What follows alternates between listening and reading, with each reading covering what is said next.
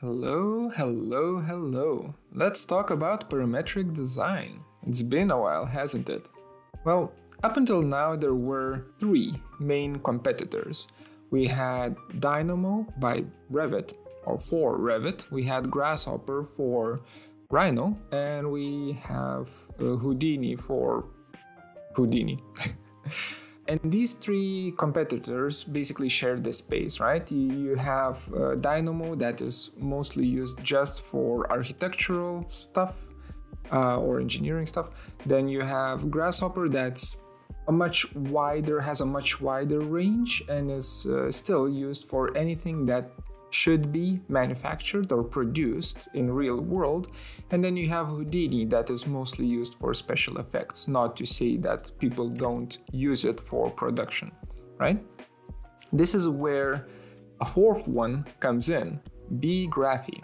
So I've been working with people behind Beegraphy for 2 years now, maybe, on and off, just kind of consulting and helping out with developing this online node editor, because I feel like competition is good and it's nice to see innovation in the space and just creating accessibility for the public, because Beegraphy is free to use, and that is quite important in my opinion. So without any further ado, I think I will just start creating a parametric model, and as I'm doing it, I'm just going to kind of explain to you what it is, why you should check it out, and in general just show you the ropes of it, right? So after creating an account, here I have my editor tab or editor button on the website. If I click it, before we begin the tutorial or the overview, I want to specify one important thing, or to kind of anchor down one important thing. The program, Beegraphy, is still under development, and it's still in early stages of development, meaning that it's gonna be full of bugs, which I myself have encountered during the recording of this video, as well as you will most likely encounter if you sign up and start using the software. What you should do with them is definitely tell the developers about them. The way you can do it is through email, or just kind of tagging Beegraphy in your social media and just posting the bugs, or joining their Discord. There's multiple ways, right, on how to reach out. But the more you complain and the more bugs you show, the faster they can go through iterations of the software, and the faster it becomes more and more stable, right? So make sure that you don't expect this to be a finished product. This is still quite early. Okay, that's enough. That's enough of a disclaimer. Let's jump right into it. There we go. It opens up all of the models that I've made, right? And here I have my little trash bin, the testing Vase, Vase, testing 3, and so on. I will just be creating a new model instead. So new model, and I'll just call it for YouTube. For YouTube, hit save. Okay, once that is done, there we go, it loads in. Just give it a second. Okay, we are in. So, in terms of the user interface, by the way, as you can see, I've changed my position and so on. But in terms of the user interface, you have your viewport right here on the bottom right of the screen, and you can of course resize it to any size you want.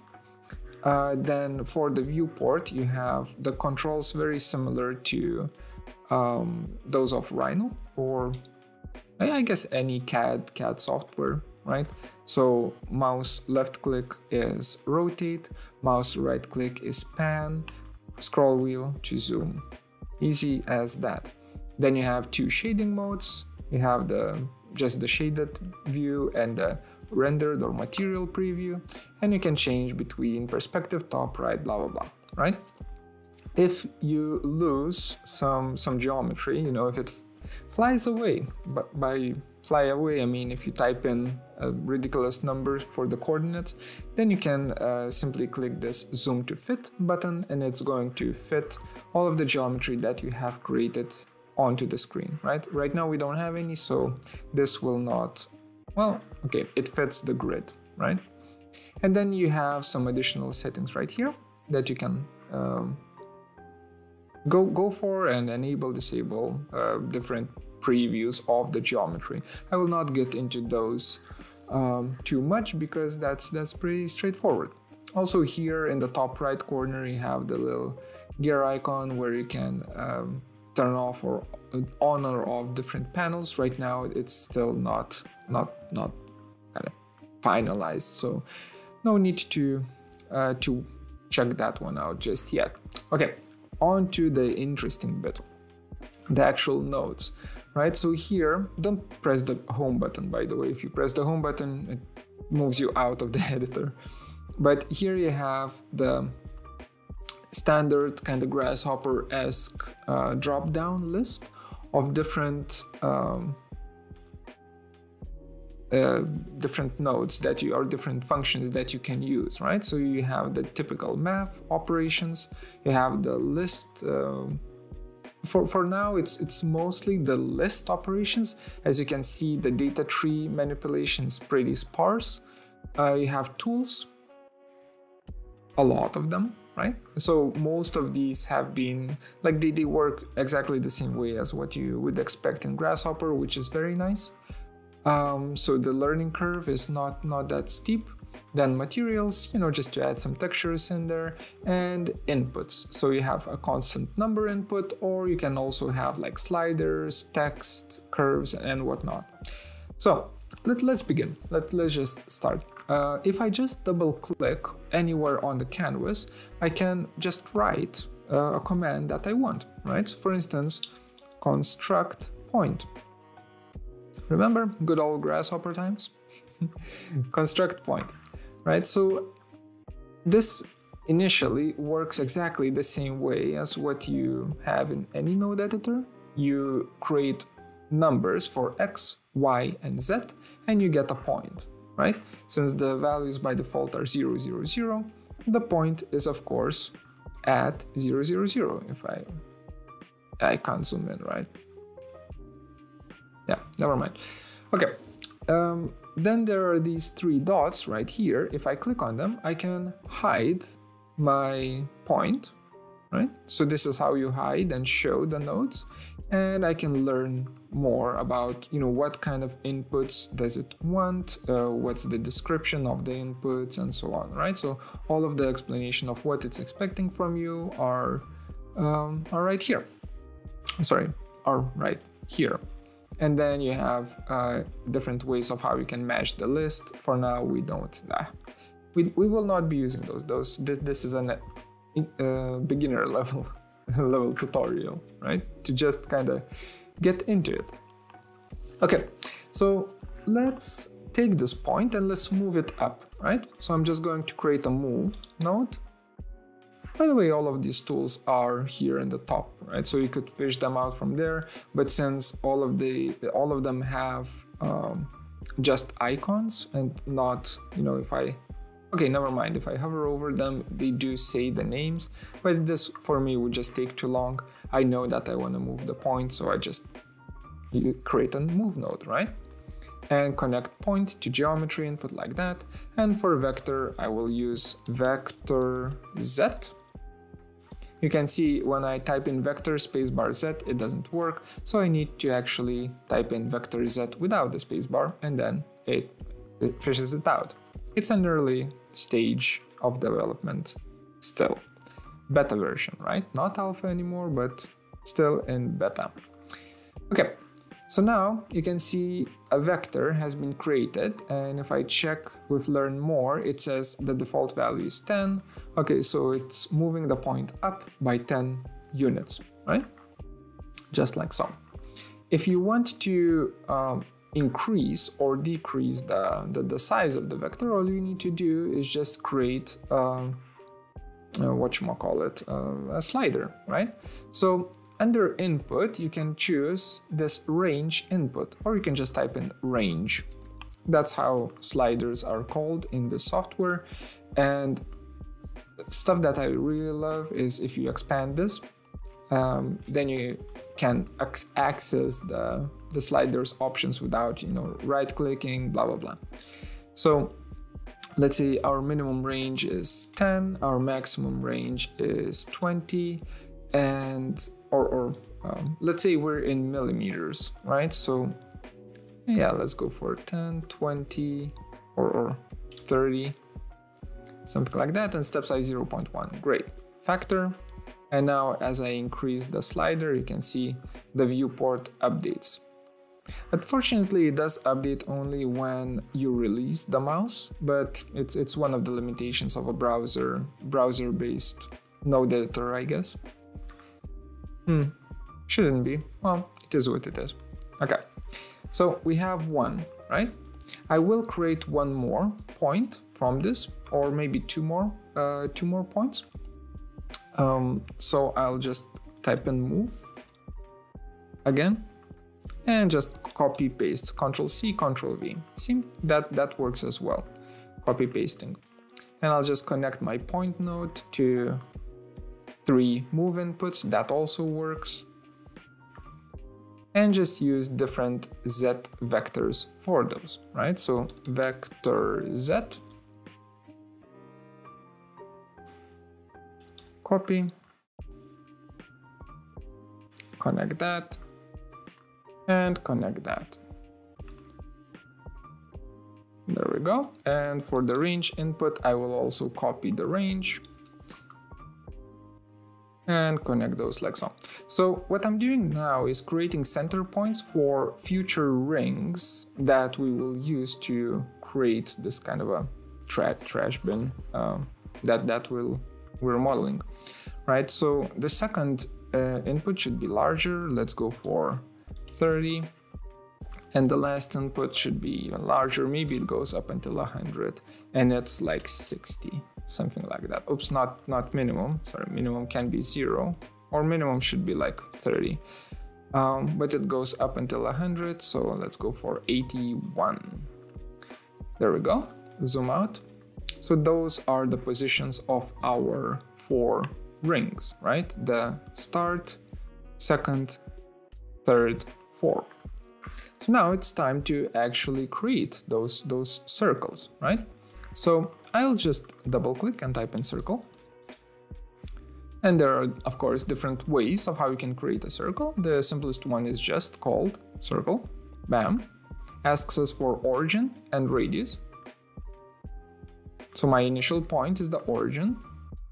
And for the radius, I can use a range, but in this case, perhaps we can just deal with a static number. Well, actually, no, never mind, sorry.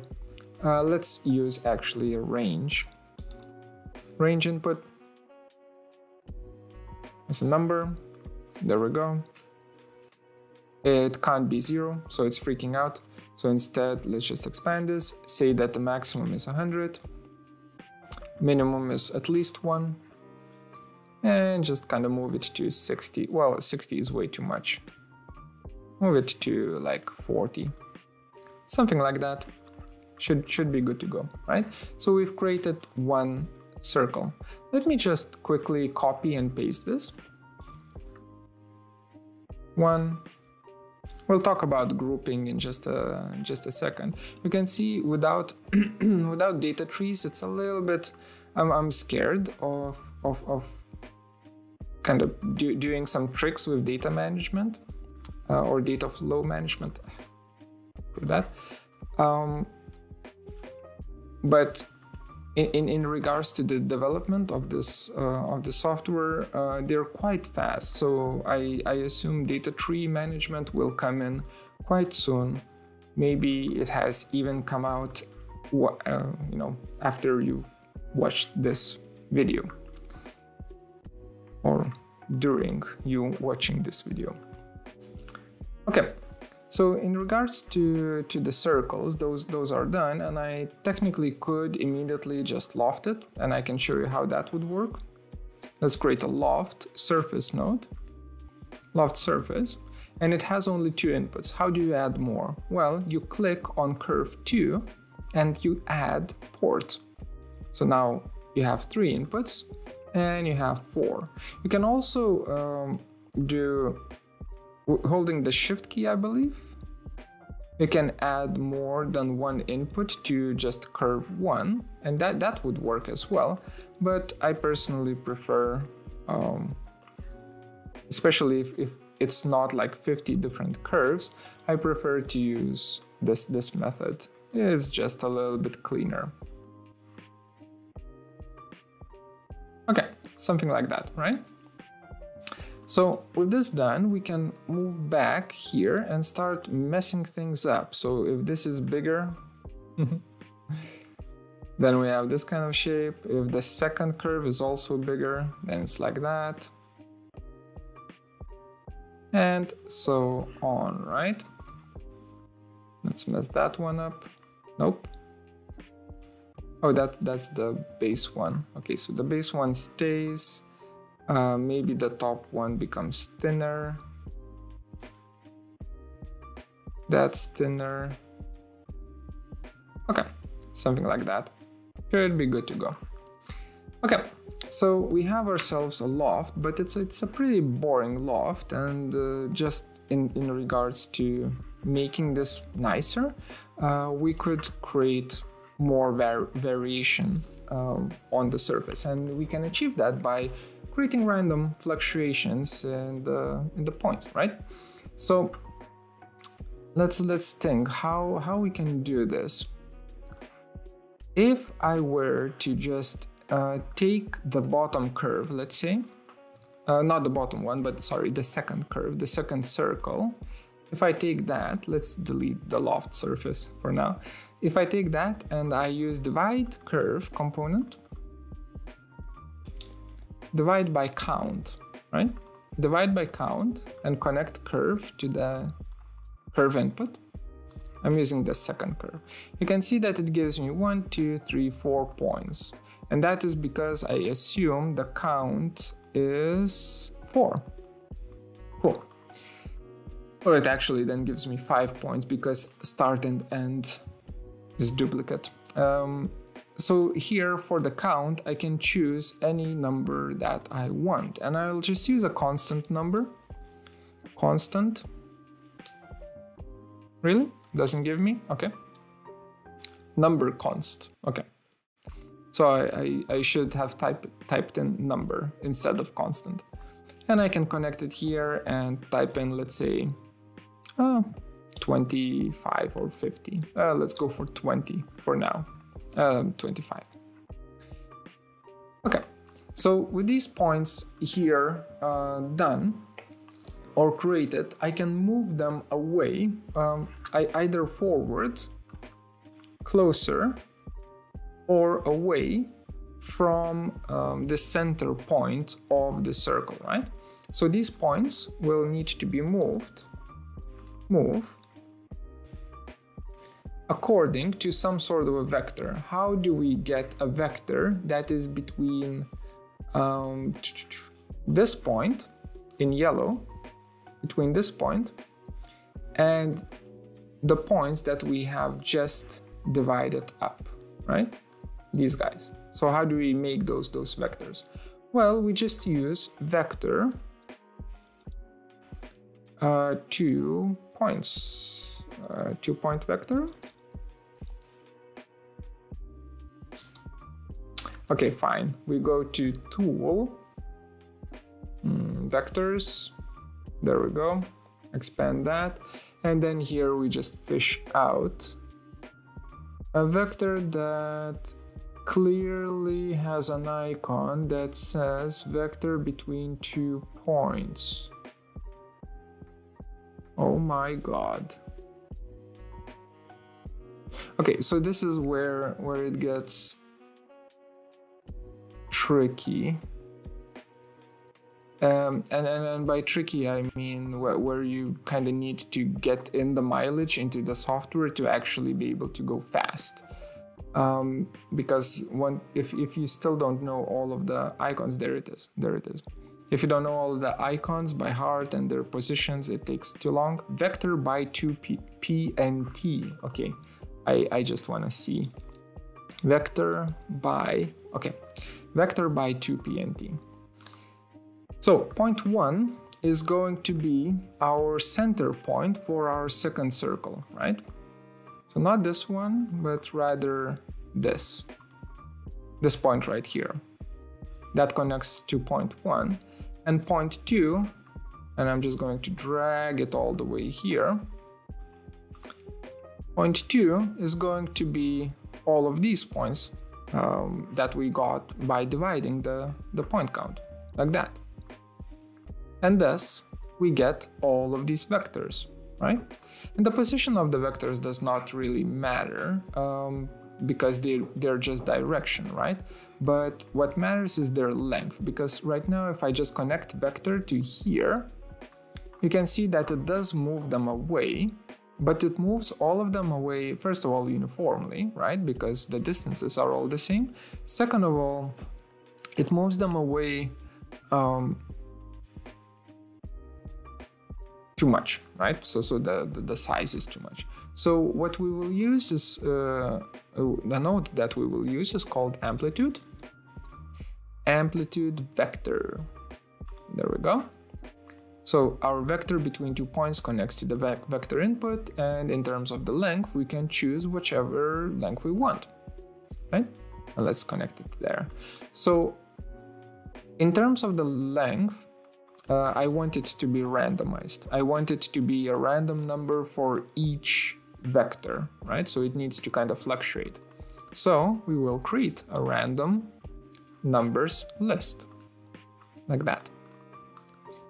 For the list length, we go here, and then we have our little start and our little end, and also our little count.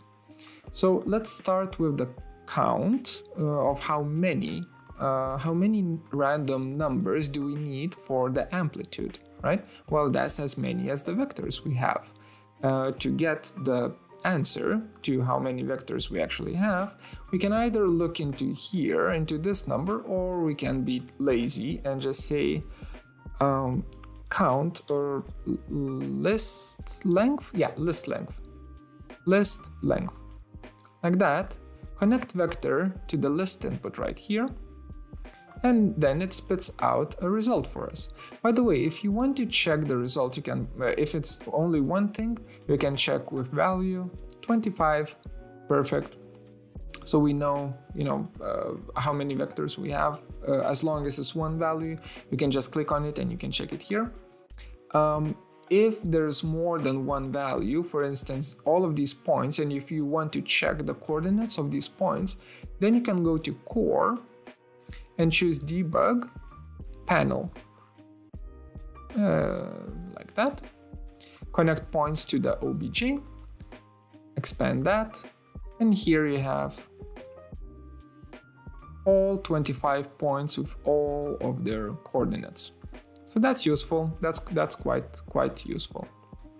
But in this case, we don't need it. Okay, so length connects to count. And now it's definitely generating 25 different random numbers that start that with the minimum set to 0 and the maximum set to 10. So I want to fix that.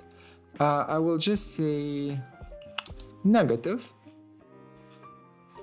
There's no negative. Okay, there should be math operations. Am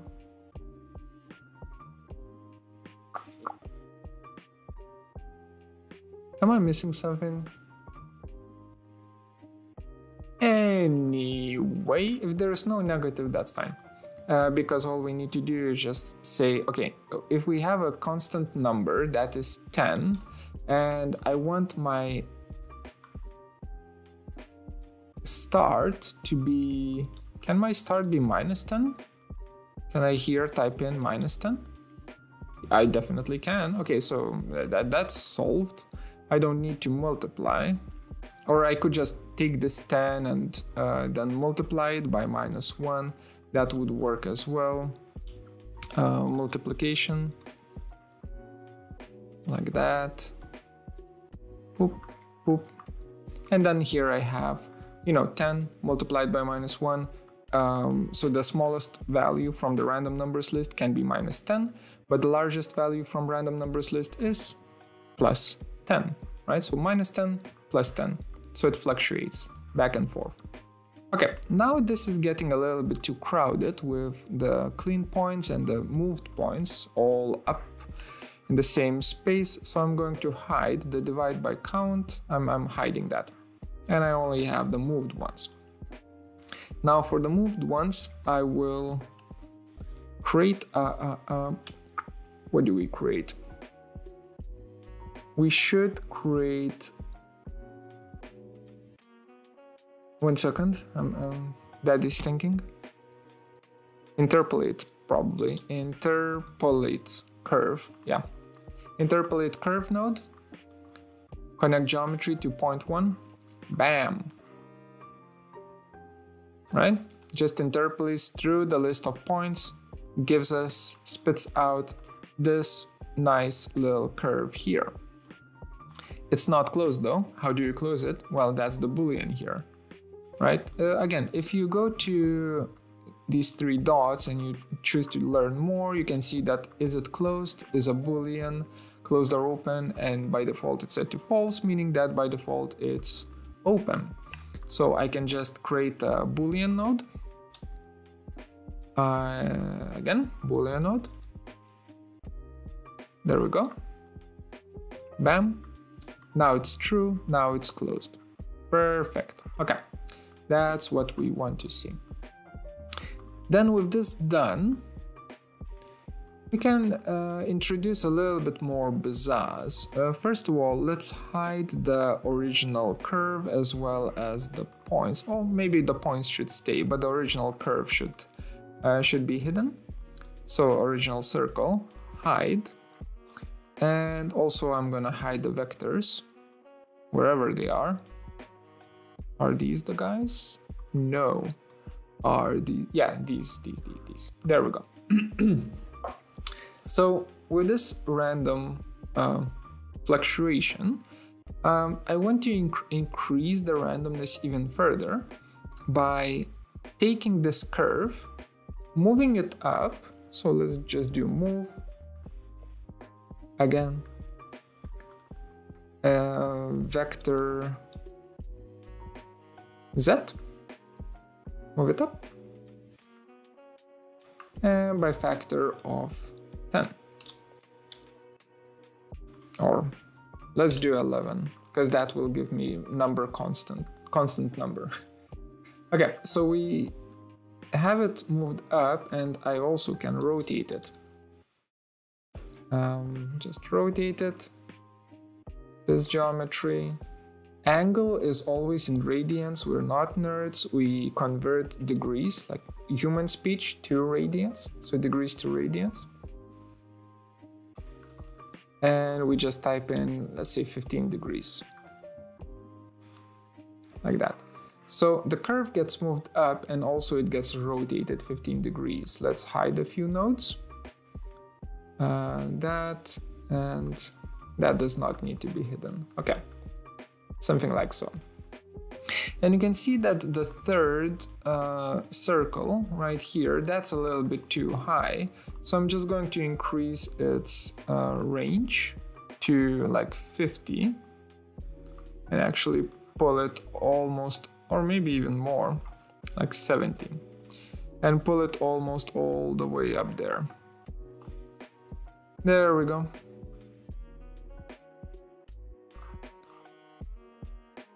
So we now have successfully created 2 kind of wavy curves, right?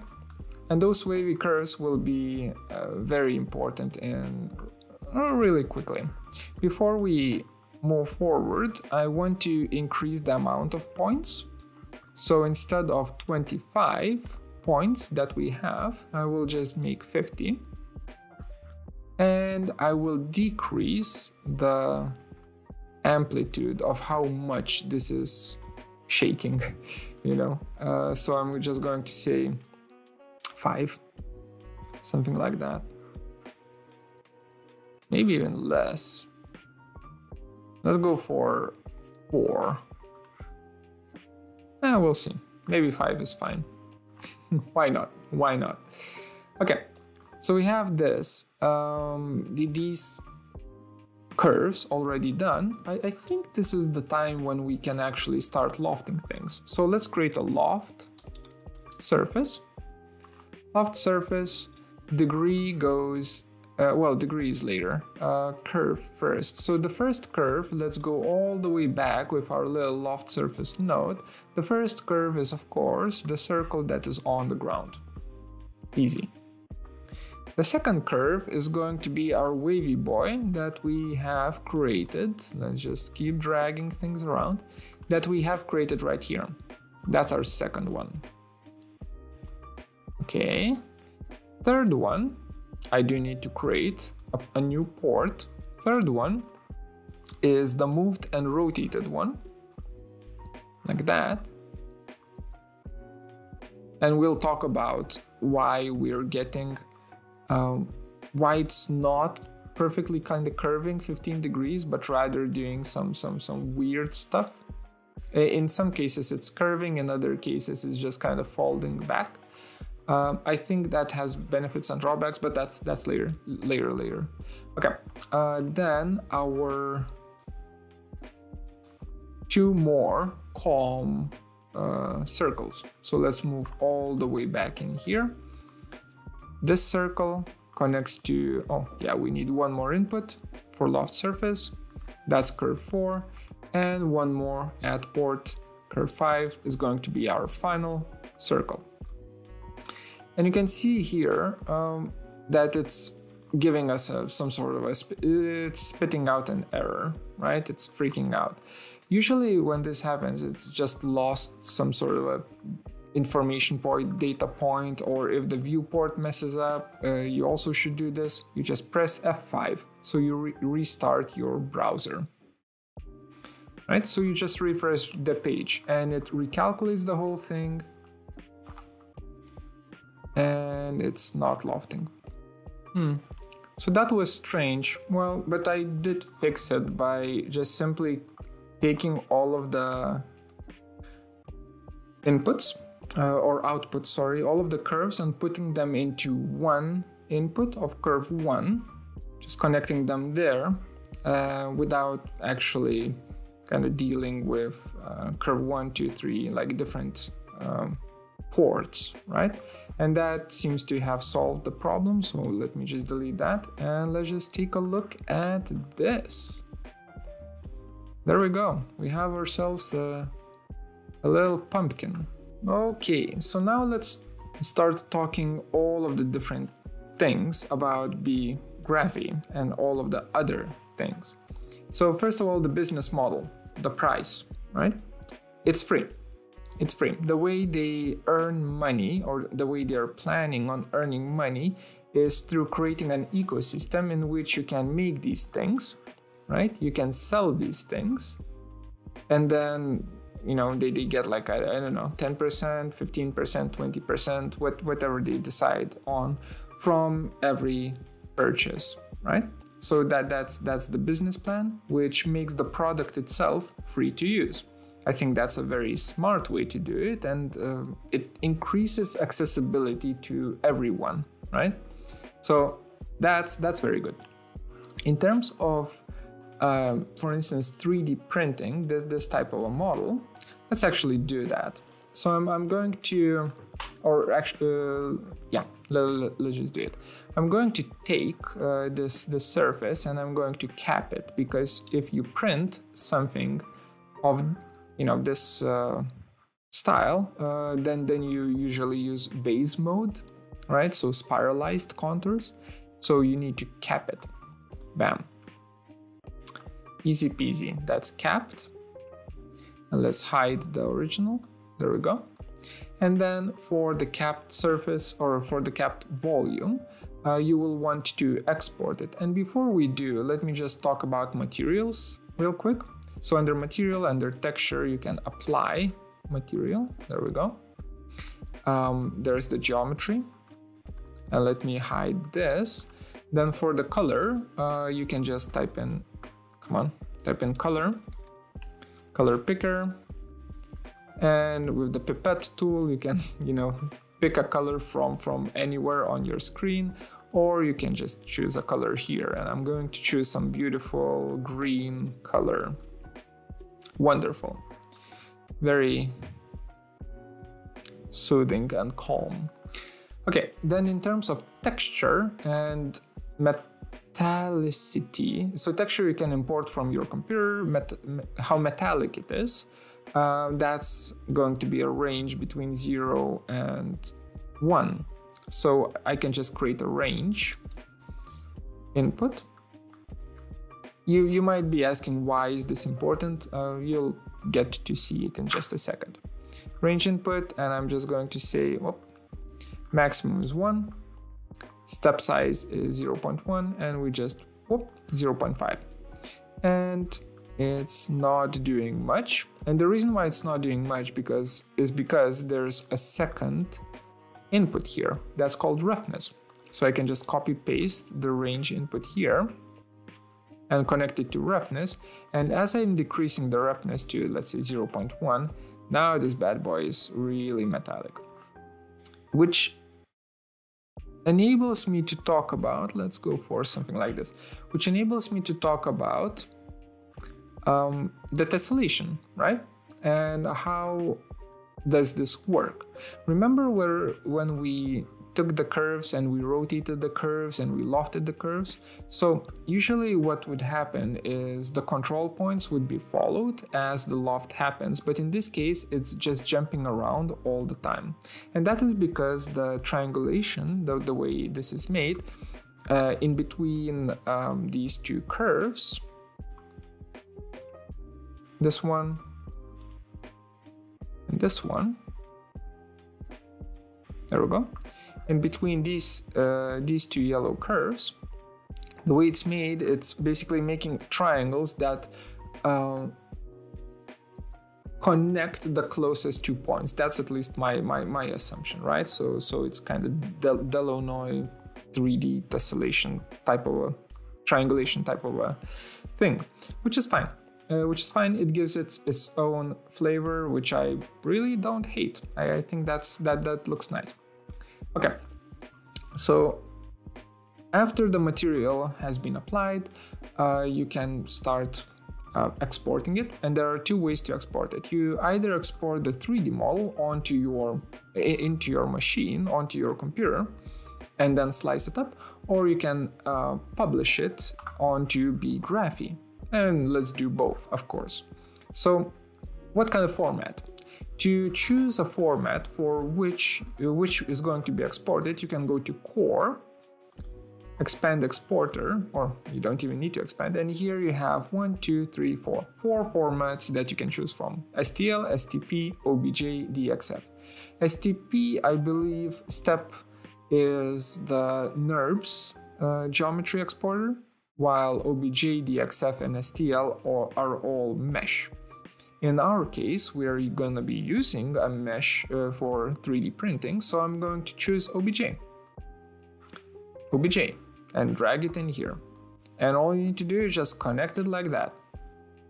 Easy. Now you have that functionality of exporting as OBJ. How to get the file? You go to your file name, you choose to export. Now OBJ is here, you choose polygon density, or you can just type in the custom commands. You click on download. You wait, it downloads. There you go, there's your OBJ. Then you open up your whatever slicer you're using for your 3D printer. I'm using Prusa slicer because it's good. I used to use Cura, but now Prusa is just better, I think. And once the slicer has opened up, you can actually just drag and drop. I'm on my second screen, don't you worry. but you can just drag and drop here. And ta-da, there's your file. It does have problems that need to be fixed before you start slicing it. And the problem is called naked edges. So the cap, when it's made, when it's added for the top and the bottom, it does not really, it duplicates the vertices, meaning that the geometry, technically, the geometry that's exported is open. But fixing this at least in Prusa Slicer is so easy. You just click on this little icon that you didn't see. It was basically here, a little kind of fix me icon. I just clicked it and it just fixes it immediately. Then I can slice it up. Let's give it a second. While it's doing that, let me move myself up. And here it gives me a, oh yeah, okay. So here it gives me a solid piece. To actually get a spiralized contour, we do need to go to not printer settings, to print settings. And here under spiral Vase, we need to tick mark it. It's gonna say that there's a bunch of settings that is gonna change. We agree, we go to platter, we slice it up again. And now it's a vase. Wonderful. In terms of the quality, let me show it to you. All right. Here it is. 3 hours or 3.5 hours later, I have myself a little bucket. Honestly, not too bad. I mean, I just used the free browser software, free software that runs on a browser to create some sort of a dynamic model, right? Of a trash bin or a vase or whatever, or a fancy hat, right? So I'm pretty happy with this. And I think at this point, at this stage, Beegraphy is definitely a usable tool that you should check out. Last thing, the publishing of this whole thing. So if I go back now to home, right here, I have already published some things, but let's say for YouTube, right? This is the one that we've just made. Let me click these 3 little dots here and click on publish. Here I am able to write, the title, category, and there are a bunch of different categories for this, and I can choose what kind of license this model has, and is it free or is it paid, right? So if it's paid, then how much do I charge for static models? How much do I charge for people to download the parametric version of the model, right? I already have prepared one for me to show you. So under published, little trash bin, that was my test for this tutorial. And the test looks like this, right? It's mostly the same stuff that I've showed you, except that the sliders now have names, and the way you change the name is you just double click the slider and it changes. You can change the name to whatever you want. And if I go back to not workspace, so I click on exit editor, but rather if I just go to my profile here, I can see that there is this little trash bin free model. I made it free that anyone can access and investigate or download. And it's not just downloading, it's also you can change the radii inside of the product page, right? So you can change radius 1. There we go, updated. You can change radius 4. I gave it really bad names. I shouldn't have done that. Basically, you can make your own custom little vase, then just click on download as OBJ and 3D print it, and you can make it like $1, and every time a person kind of downloads it, you get $1. I think that's awesome sauce. All right, last thing, I promise, but a very interesting thing. For this I will need to do a little bit of a setup, so just give me a second. Let me just jump in here and just say that one more functionality that some of you might find interesting is a possibility to embed into websites. So embedding your files into websites. And let me show you how that works really quickly. So if you go to your models tab, right, and you just select embed for any of these models, like so, you'll be presented with this embed code, which you can just simply copy and paste it onto any website. So let me actually give you an idea. I copied it, by the way. So let's just create a quick little HTML and HTML website. And I guess it needs a body and body end. And basically this is bare bones, right? So I just copy and paste it in. I haven't tested this out, so this might not work. And let me just save this notepad file to my desktop as a test, and actually test.html or HTML. Let me go for HTML. Save that. And then if I go to my desktop, like that, where is it? There it is. I double click it. It opens up in the browser. So I have successfully created a website. And I guess, yeah, the colors here, since they don't match, there's a little bit of cleanup to do. But we can see the model that Aya has messed up for me, working pretty well in my own little website that I've made. And in terms of, I guess we can do it this way. 333. Okay, so if I just take this hex code and we go for body, I guess it's color, right? Or BG color, probably BG color. And that, if I remember correctly, goes in brackets, something like that. Save. It's been so long. Nope. That's gonna be BG. Save again. 5. Oh, there we go. Okay, so damn it. well, I tried. I tried. So embedding is still young, but it does work, and this is a way of how you can push your products onto your own portfolios, onto your own websites. This is definitely a welcome addition to the set of features that Beegraphy already offers. So let's go back to the video. So collaboration with Beegraphy is actually quite well done, and I'm really impressed by it. So what you can do is you can go to your model, just the model page, click on these 3 dots and choose to share, right? And as you share it, you can type in an email.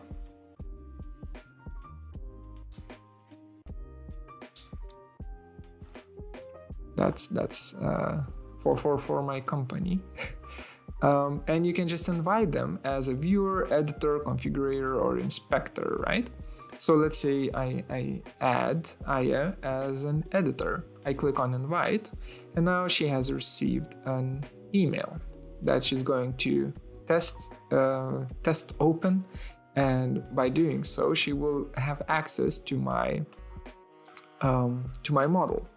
Let's just wait a second until she does that, and then I will show you the nicest thing about collaboration here. Okay, there we go. So now she's in here. That is not my mouse, that is Aya's mouse. And she's able to change the parametric model as she pleases, which I feel is awesome, and an awesome way to collaborate. So she's just kind of going through all of the different settings, and yeah, completely destroying my model. Okay, please stop.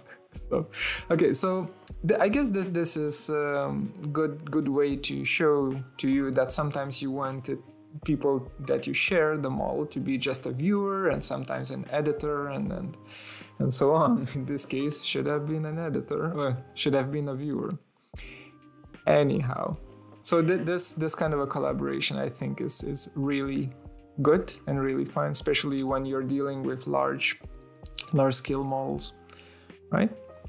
I encourage you to check out Beegraphy. They did indeed sponsor this video, but as I mentioned before, my involvement with them was, it's almost 2 years now.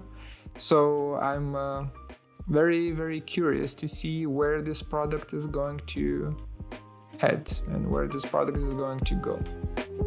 That's it. I'll see you in the next one. Bye.